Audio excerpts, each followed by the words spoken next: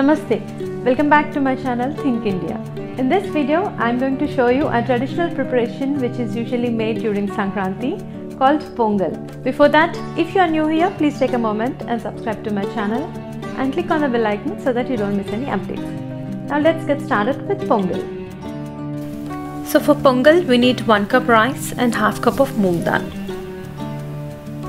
ghee, cashew nuts, hing or asafoetida, curry leaves, peppercorns and cumin seeds.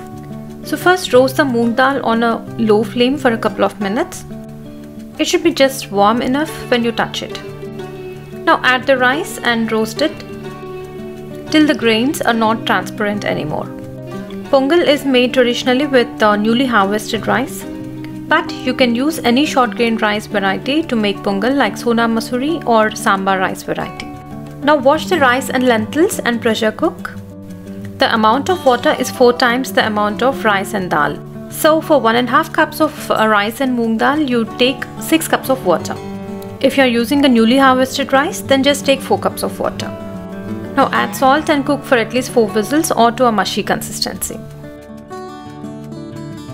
Now let's make the tempering. For that, heat up ghee in a pan.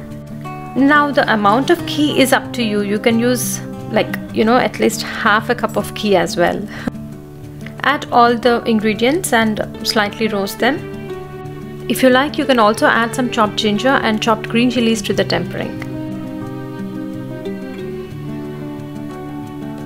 And that's it. Now just add this tempering to the rice and mix it well.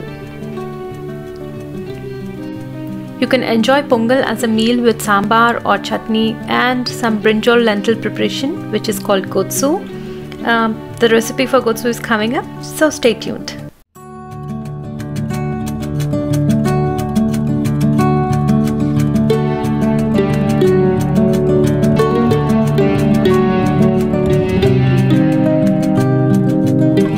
That was an easy and simple preparation.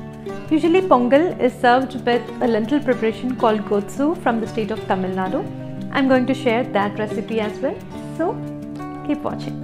If you like the Pongal recipe, please like, share it with your friends and subscribe to my channel and click on the bell icon so that you don't miss any updates. That's all for today. Thanks for watching and until next time, Namaste.